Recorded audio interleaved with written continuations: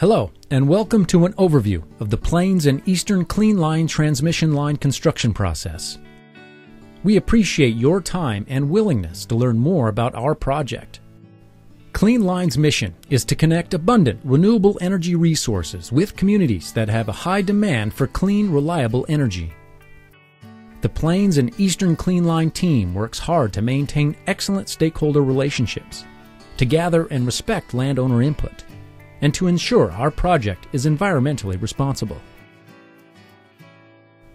The purpose of this video is to explain the construction activities associated with the construction of both lattice and tubular monopole transmission towers.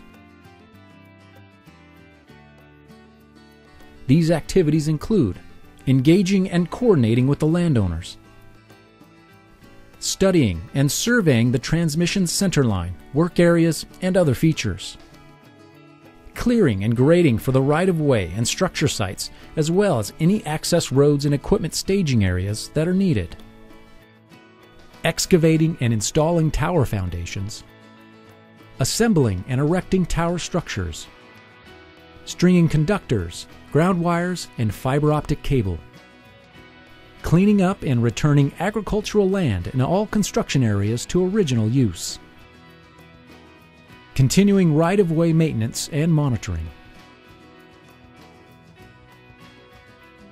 Prior to construction, private landowners will be contacted to discuss specific construction activities that might impact their property. Clean Line is dedicated to working with landowners to minimize the impacts of construction on their land and everyday activities. Ground surveying must be performed to locate structure centers, determine the need for any access roads in temporary work areas, and right-of-way and easement boundaries.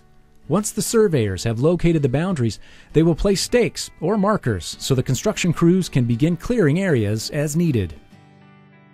The right-of-way and easement areas include the actual land acquired for the location of the transmission towers, the area below the transmission lines, and access roads. The easement areas beneath the transmission lines can continue to be used for farming, grazing cattle, and other activities that do not interfere with operation of the line. The right-of-way area is estimated to be between 145 and 200 feet wide. The width is dependent on how close the structures are placed to each other, terrain, clearance issues, and other considerations.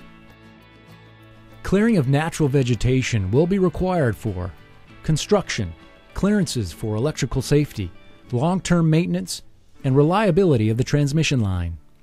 Trees within or adjacent to the right-of-way that could fall onto the transmission line during wind-induced conductor swing or that otherwise present an immediate hazard to the transmission line must be removed. In order to construct and operate the transmission line, both temporary and permanent access roads may be required. However, we expect permanent access roads through agricultural lands to be a rare occurrence. Before any road construction begins, the appropriate agency and landowners will be consulted. Whenever possible, existing access roads will be used to minimize impacts. Construction staging and laydown areas will be developed near the construction zones. These areas will be used to temporarily lay out equipment and materials to be used for the specific construction activities at nearby locations. They may also serve as field offices, reporting locations for workers, and locations for equipment maintenance. After the construction and staging areas have been set up, crews can begin work on the structural foundations. The design of the foundation is dependent upon the type of structure chosen. The foundation for a lattice structure must support 4 tower legs and has a wider footprint. The tubular monopole has a narrower footprint but requires a much deeper hole for the foundation to support the structure. The tower structures will be secured to the foundations with reinforced steel and encased in concrete. This work requires the use of heavy equipment such as augers, excavators, cranes, and material and concrete hauling trucks. The lattice and tubular monopole structures, associated hardware, insulators, and stringing sheaves will be transported to each structure site by truck. The structures will be assembled on the ground and then lifted onto the foundations and secured. The structure heights will typically range between 120 and 200 feet tall depending on topography, structure type, span length, and other factors. Cleanline will work with landowners to minimize and mitigate the impact of vehicles on existing soil conditions. After the towers are in place, crews will use specialized pulling equipment to install the conductors, ground wires, and any fiber optic cable. This process begins by first stringing pilot lines through the stringing sheaves on the structures. The pilot lines will be used to pull a stronger, larger diameter line attached to conductors and ground wires.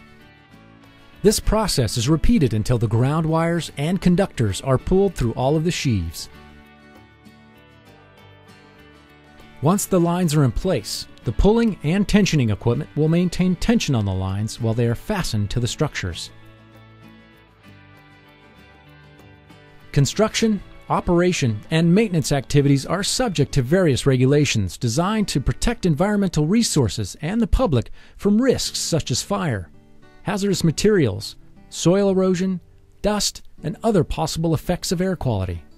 Construction and staging areas will be kept in an orderly condition during construction. Refuse and trash will be removed daily and disposed of in an approved landfill or in another appropriate manner.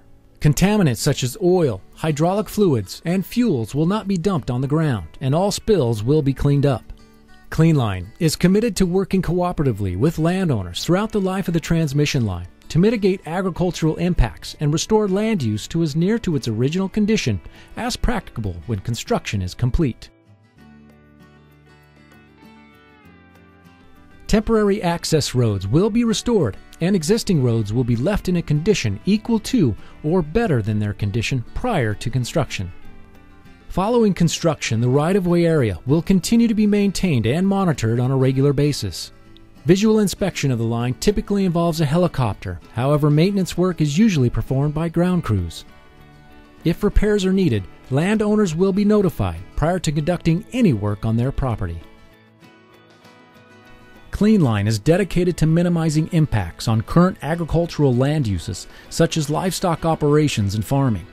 Whenever feasible, we anticipate routing the line along existing divisions of land, such as section lines, county roads, and fence lines to minimize impacts on local communities.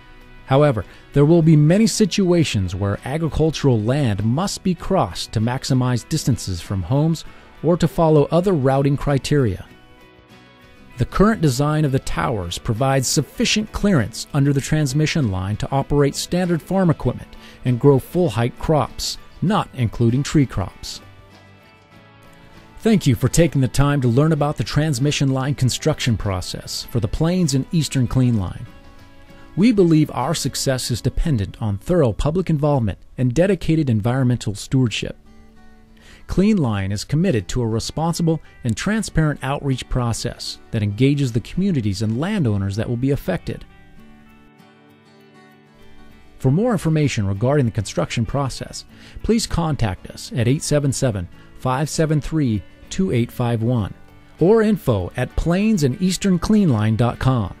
Information can also be found on our website at www.plainssandeasterncleanline.com.